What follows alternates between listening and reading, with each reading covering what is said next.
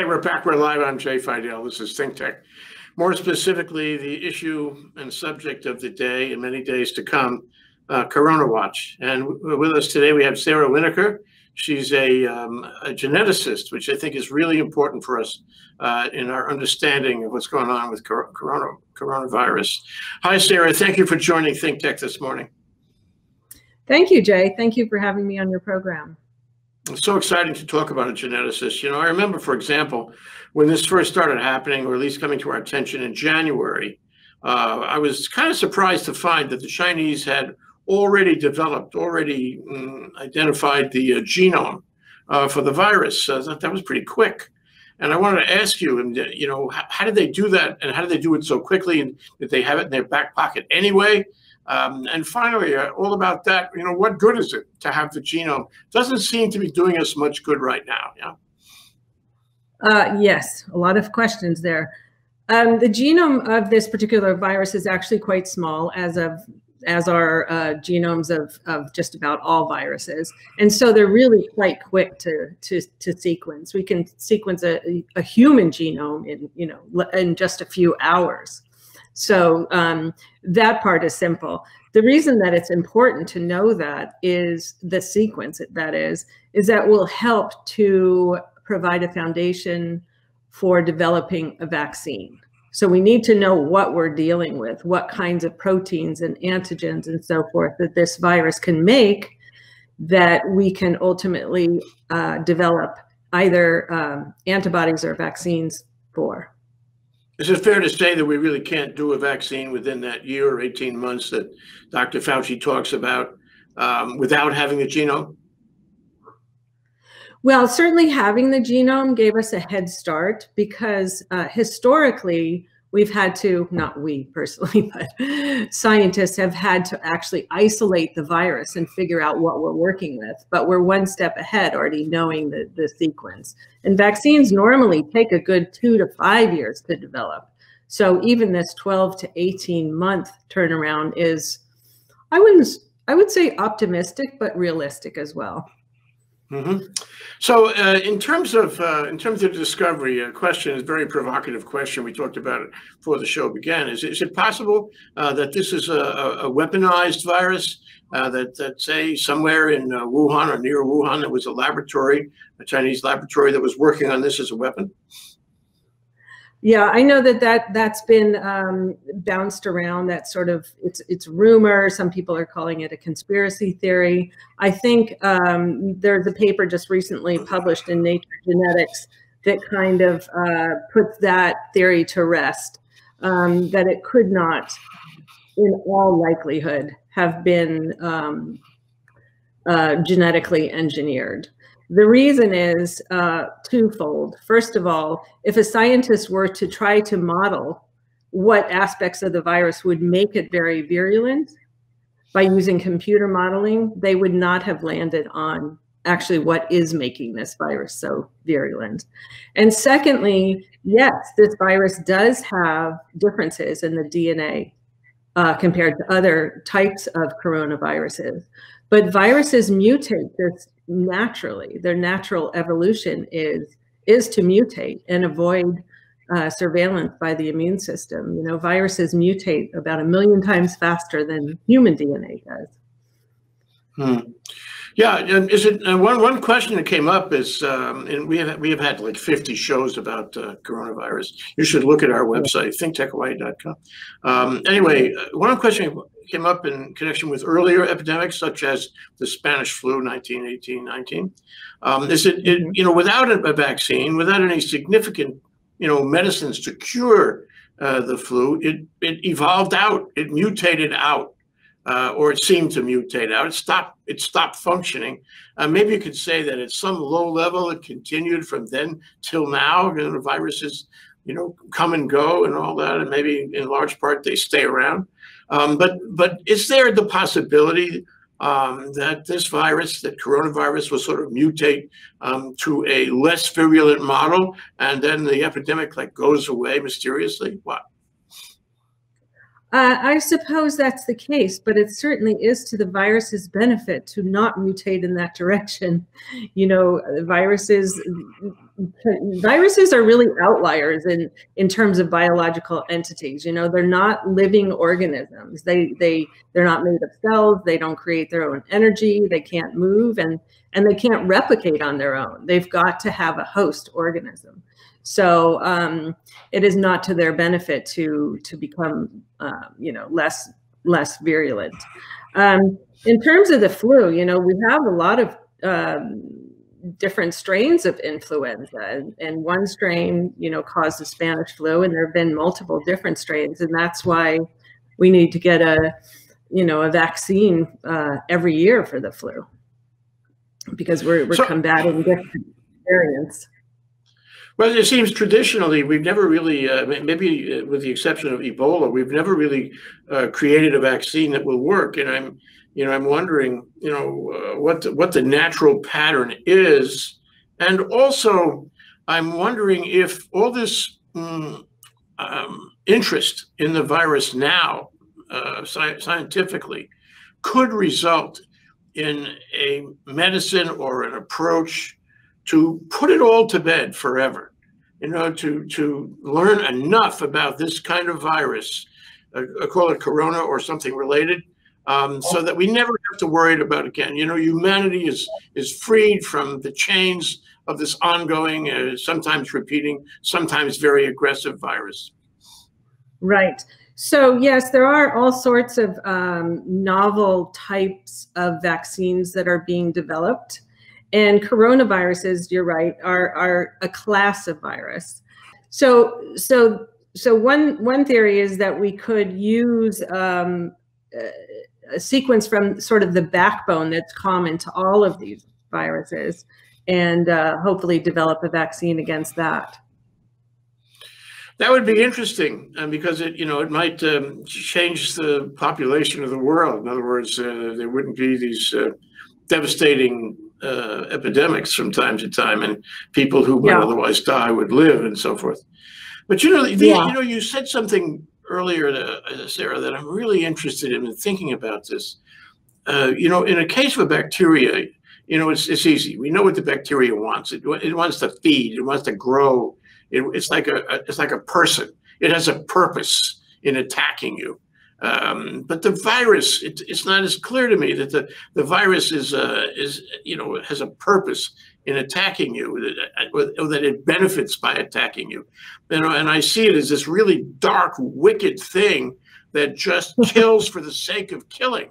And yet, there's no grand scheme here. There's no leadership.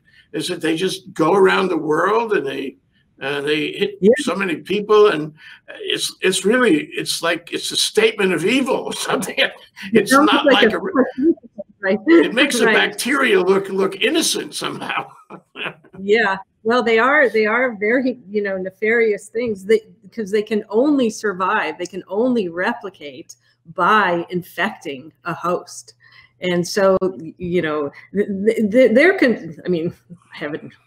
concern is to replicate and reproduce. So I don't think that they're, obviously don't have a thought process, but their intent is not to kill. Their intent is to replicate and make copies of themselves. And in so doing, yes, they cause disease and they kill.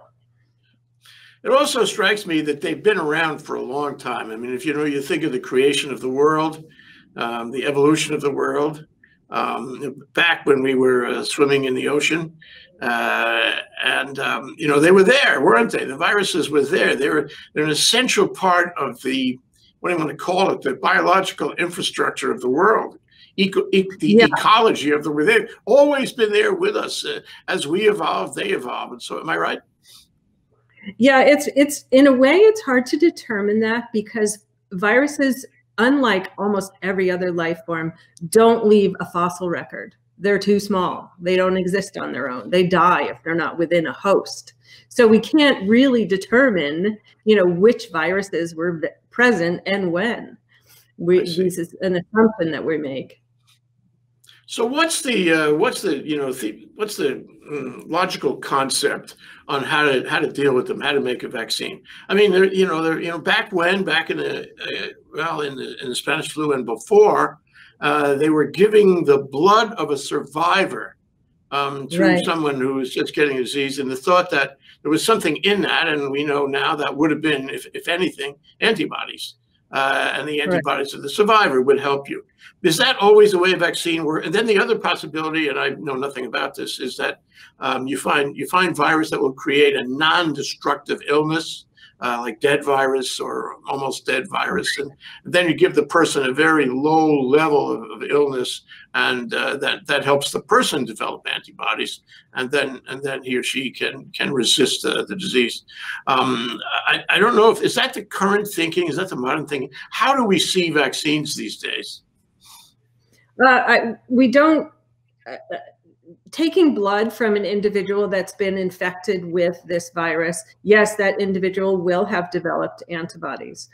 And maybe in the short term, I know Dr. Anthony Fauci has talked about this, that one possibility is to, take plasma and blood from individuals that have been exposed. But that is a very, costly, lengthy process, and we don't know if it's how effective it's going to be. The more effective vaccines will be developed, as you say, by identifying which aspects of the virus, which particles will trigger our natural immune system to develop antibodies. And so whether that's, a protein, a fragment of RNA or DNA, or sort of an inactivated virus, that's the more common way of developing. What about the notion of the lipid covering of the particle? People say that's why you wash your hands, because the soap and water combination will make the lipid inert, or rather, it will tear through the lipid. It will, create a fissure in the lipid, and the particle will then be exposed to things that make it inert. So isn't it possible to take some kind of soap on a molecular level, some kind of solvent, an alcohol, whatnot, and get to every particle or a sufficient number of particles, to tear through them and make all the viral particles inert? Right. So yeah, a virus is really just made of either RNA and DNA, and it's got, in this case, an envelope that consists of proteins and lipids. Soap also contains lipids, and that's why it's so effective, because the lipids in the soap will intermingle with the lipids in the envelope of the virus and essentially destroy it. However, once the virus, and that works great, and everyone should be doing this. It works great on surfaces, on your hands, but once the virus is inside the cell, we can't access it with soap. That will destroy our cells as well. So that wouldn't work. Yeah. Another. Thank you. I'm just thinking. I actually went to Long's drugstore, and I caught a pharmacist, and I asked the pharmacist, what does it take to dissolve lipid oil? And she said, as you suggested, other oils, are a way. I mean, solvents are a way, but other oils are a way, like the soap, the oil and soap to dissolve. The other question that springs out of this, though, is that, okay, so I got one particle. Somehow it got on me, and somehow I touched my mouth, my nose, my eyes, and it got into my body. One particle, just one. Am I worried about one particle, or is this the kind of thing where up to a certain, trigger point, up to a certain critical mass, I'm not at risk, and after that, then I am? Is that the way it works? Yeah, I think it's probably more the latter. We do have two components of our immune system. We have like a natural immune system that it is non-specific. It kicks into gear whenever we encounter any kind of pathogen, like a virus or bacteria or whatever. And that's our just non-specific immune system, where we, initially we can develop a fever, which actually helps to kill the virus. We get inflammation, weakness, because it takes a lot of energy to to ramp up the immune system. So if there are very few viral particles, our innate immune system, will likely be able to take care of that.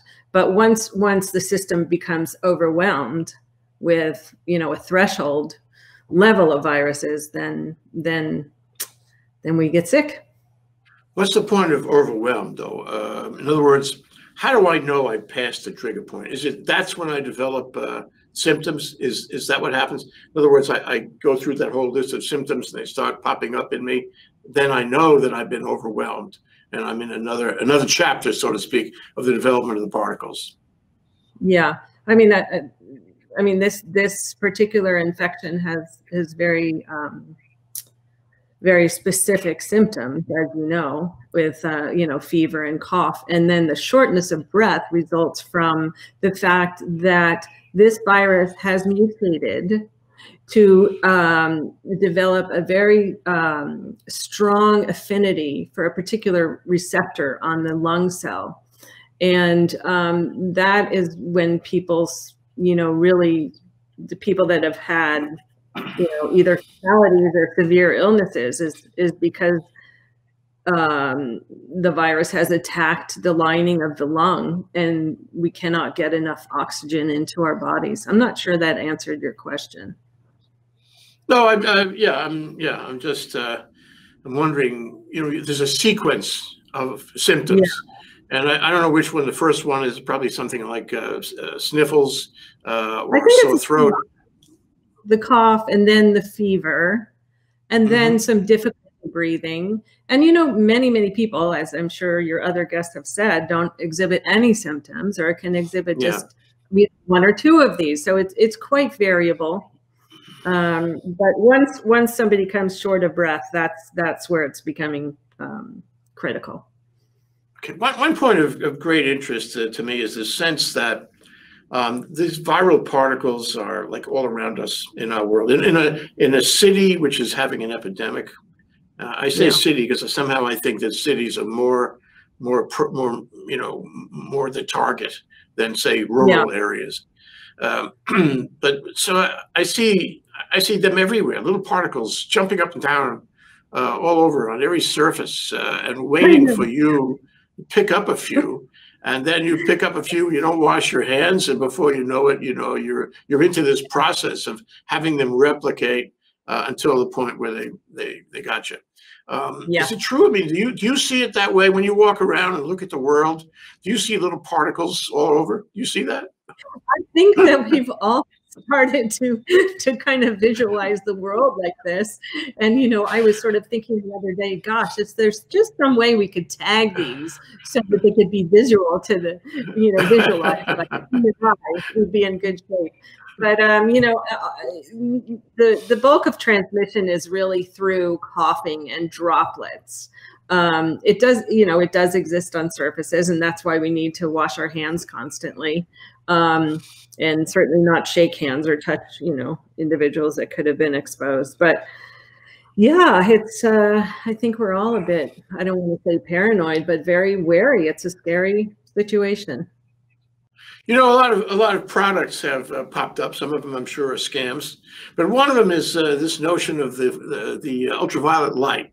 And they say, and I did a little looking through the internet on this, they say that this is used in hospitals, and they will wheel this robotic device into a room and close the door, and it shines the ultraviolet light all over the room, and presto digito, no more virus. Is that real? Oh, and then you see these things for 20, 30, 40 bucks where you can buy it and you can run it over a surface, and they say that it will kill all the virus in that on that surface. Is this true phenomenon? Well, I don't know. I hadn't heard this. I don't know how effective it is against viruses, but I do know that UV light does induce DNA breaks and DNA mutations. So, it does have the potential to sort of incapacitate the viral genome, and therefore it would not be infectious any longer. I would have to look into that further to see how effective that really is. What's interesting, let's assume, just assume with me now, I mean, this is not science, this is speculation, that if you can get an ultraviolet light to kill the particles or, make them inert somehow, by virtue of light, then you're really talking about light now.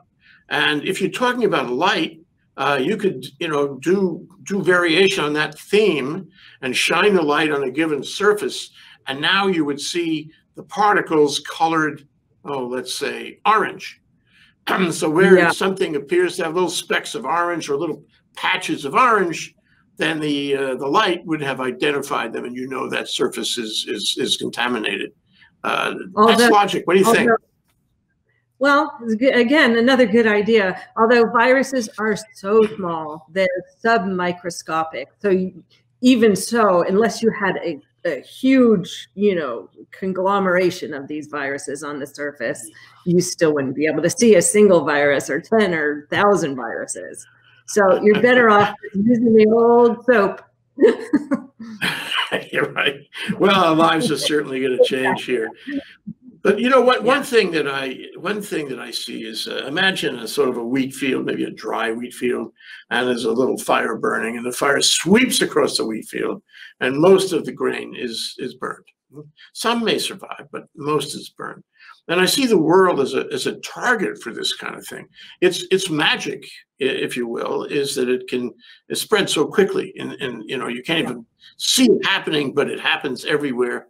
And it's more contagious than am I right? Anything we've seen in the past in terms of a global phenomenon. But what strikes me is that this burns through the wheat field, and it kills, or rather it infects X percentage of the people predictably around the world. It also kills X percent, and it spares X percent. And once we know more about it, we'll know how this global fire in the wheat field thing works. How do you see that? How do you see the wheat field, in this kind of context? Yeah, I think, now that we are so interrelated globally, that this, I don't want to sound like a doomsayer, but I think that this will continue to be an issue because of, densely populated cities and global travel. And yeah, we are going to have waves of this sort of thing. And this virus itself could even mutate. Once we develop a vaccine, it may well mutate so that this particular vaccine would no longer be effective. The good news is that at least thus far, since we've been able to identify the virus since December, we haven't seen mutations in the virus. So it seems to be, at least thus far, pretty stable. But I think that's an interesting analogy. Yeah, so you can make it more virulent. You could make it less virulent. I mean, it could become by its own, which I find interesting, because say one particle of this virus, is in deep Siberia, and the other is right outside Rome, just for example. Yeah. So if we say that the one in Siberia has mutated to be more or less virulent, but the one in Italy doesn't know, it has no communication. It's so far away, it's never going to be able to pick up the change by itself. So are you saying that the mutations can happen on a geographical level and not spread the same way that the virus itself is spreading?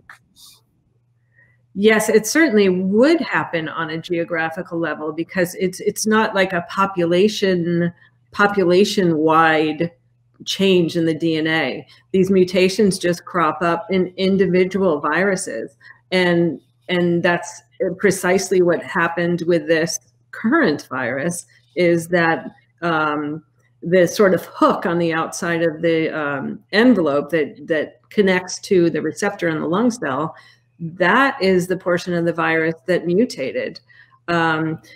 So, that occurred somewhere close to Wuhan, which is a geographical area. So yeah, it's geographic dependent. By the way, that great. Go ahead. I was just going to say, it is to the virus's benefit to become less virulent, so that the virus itself Because if a virus is quite virulent, infects a cell, makes thousands and thousands of copies, then it bursts the cells and destroys the very host that it needs.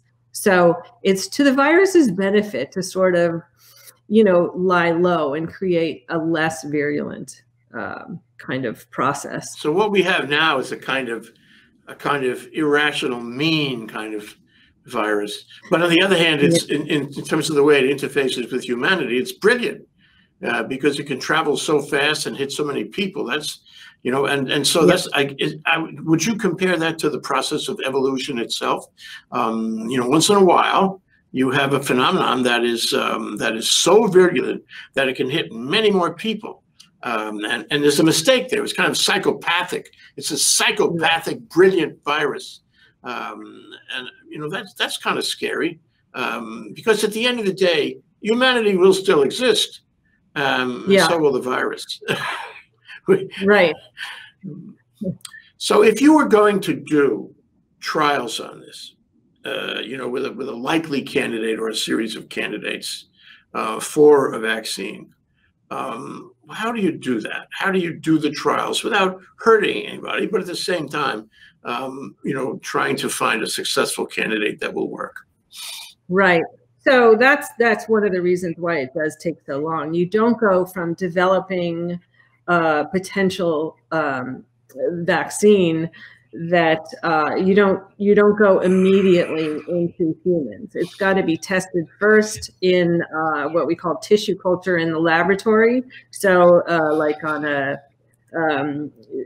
human cells in tissue in the laboratory, and then moved into animal models, and then into very low doses in human beings to see, first of all, is it safe? Is it doing, we don't want to cause more harm than good. So that takes quite a long time to, to evaluate the safety of any particular vaccine. And then the doses are incrementally increased. And then we start looking at efficiency. Is it triggering the immune system to attack the virus or not? So first got to determine that it's safe. Secondly, we have to make sure it's efficient. Okay, then once we've checked all those boxes, then we've got the issue of ramping up the manufacture of the vaccine to worldwide availability. So it's a long process. Yeah, I just I wonder, if you take the national conversation on this, there's some people who say, okay, let's speed it up this time. Let's take some chances. But what are the risks in moving too early? What could happen if we don't go through the whole trial sequence? Are you asking what is the risks of going into humans too early? Yes. Yeah. Well, one thing is it could overwhelm the immune system to the extent that our response to the vaccine is worse than the virus itself. So if say we generate fevers of astronomical levels, that could cause a lot more harm than good. So we've got to take it one step at a time. I know that it will be expedited, and the hope is that we can identify some antiviral medications to at least treat or tamp down the symptoms of the viral disease before this vaccine is available. Yeah, one possibility, logical possibility that hits me is if you go too early, is it possible that the putative vaccine would stimulate the virus to mutate? That is precisely why viruses mutate, because they do want to avoid the immune system. This is not a thought process on the part of the virus, but just in natural evolution, if they do then develop a mutation that allows it to kind of evade attack by antibodies, then then we've got a new disease that we're dealing with. Yeah, that would be scary. Well, more scary. It was scary enough already. The other thing is, I wanted to ask you, what about these drugs that have been talked about? You know, the ones that go for malaria and so forth. Is there any value there? It seems really disconnect. You take a drug that has something to do with malaria and say, oh, this will help you. And there's like, you know, there's a couple, three that the president has talked about, other people have talked about. Daniel Day Kim, one of the actors in Hawaii Five-0, said he recovered using those. He recommends that, or at least he says consider it. And I wonder if that's just pie in the sky, or is this real medical genetic reason to use those drugs? Yeah, well, there's certainly, I mean, I think there is reason to use them, but we know we need to establish, you know, the effectivity of these medications. There are a whole class of medications, you know, the hydrochloroquine that you just mentioned. There's another one that's already been through clinical trials and safety trials for the flu, and then another one. Yeah, another no, Tamiflu won't work for this virus. Okay. But another drug called remdesivir will hopefully work for this virus. And another one I just read about today involves inserting a different type of nucleotide. So basically inserting into, like, getting a different nucleotide into the viral genome so that it can't replicate. So there are quite a number, like, of different antivirals that could potentially help treat this disease until we do have a vaccine. I have the feeling that you know, although we talk about it in the United States, the research may be going on elsewhere, like in Germany, for example, or in Asia. And you know, it may pop up there as a success there. Maybe they don't have the same kind of FDA requirements. You know, it's easier to do it. Yeah. The other thought is that most of the drugs on the market today are made outside the U.S. So when you get to the manufacturing stage, we may have to rely on other countries to manufacture for us. No? Yeah. That's right. There are people working worldwide, certainly in Europe and in China, and you know, throughout the world, different laboratories and companies and scientists, you know, attacking this from a multi-pronged approach. Are you working on it, actually, Sara? No, I am not working on it. I work on a number of human genetic diseases, not viral diseases. Helped identify the genes for dwarfism and Huntington's disease and muscular dystrophy. And so my focus really has been on human genetic diseases, so hereditary diseases. But certainly know a lot about genetics, of course. Of course. Can you before we go, can you tell us about your book? Yeah. I wrote a work of fiction. I've written lots and lots of scientific articles, but a number of years ago, I actually was diagnosed with ovarian cancer. I'm completely fine now, but at the time I thought, okay, I'm going to take on a new challenge and write a mystery novel. So it's a mystery thriller about a forensic geneticist in Iceland that uses the national DNA database to solve crimes, including that of her young brother that disappeared, and she ends up in a world of trouble. And it's called Double Blind, which is a scientific term. Double Blind, the Icelandic manuscript murders. I've got to see it. I visited Iceland last year, and I've got to see it. Yeah, there's a lot in there about Iceland. Sara Winokur, geneticist who has helped us understand so many aspects of coronavirus. Thank you so much for appearing on ThinkTech, Sara. Thank you, Jay. It was a pleasure. Aloha.